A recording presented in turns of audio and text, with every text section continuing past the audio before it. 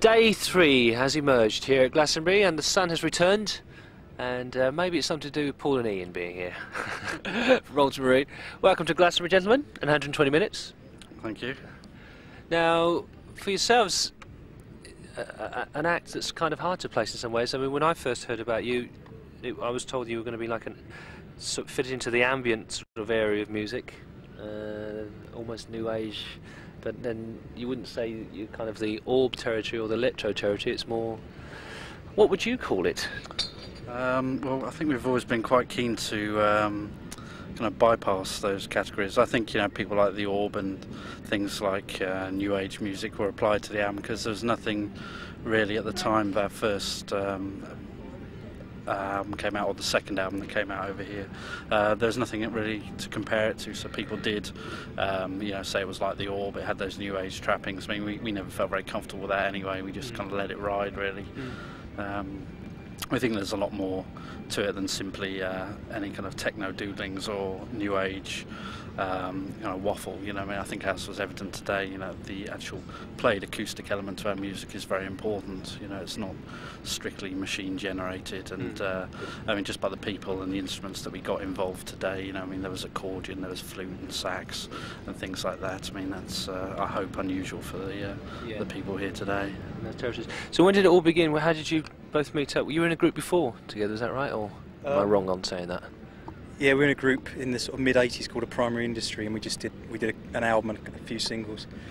But it was fairly sort of part-time. We didn't really take it that seriously, and just that kind of chugged along for a while. Split up for a while, and reformed the two of us as Ultramarine. The first Ultramarine record was an album we did in '88, I think. Right. Yeah, 88, 89. Yeah. Okay, we'll talk a bit more in a moment, but right now we're going to see you on stage, Ultramarine.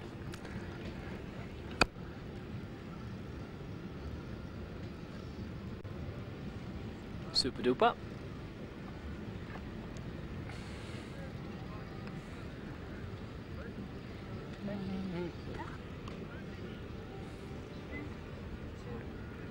Ultramarine there on stage, and we were just talking about the fact that you've been working together then as Ultramarine since 1988 as a thing.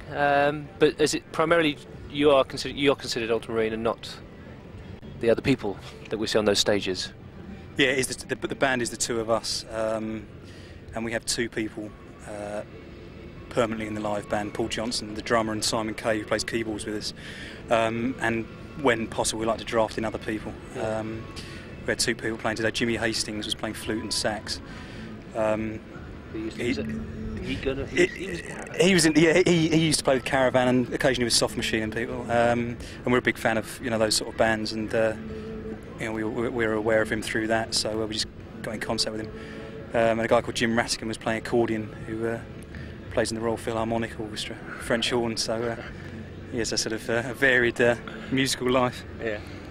For yourselves, would you consider yourselves more of a studio-based project, or really much a live performing act? I think because of the way that we write the material, I mean, it is first and foremost, you know, this kind of the sound does come together in the studio, and then, you know, we do have to have a serious rethink about how we're going to play these songs live.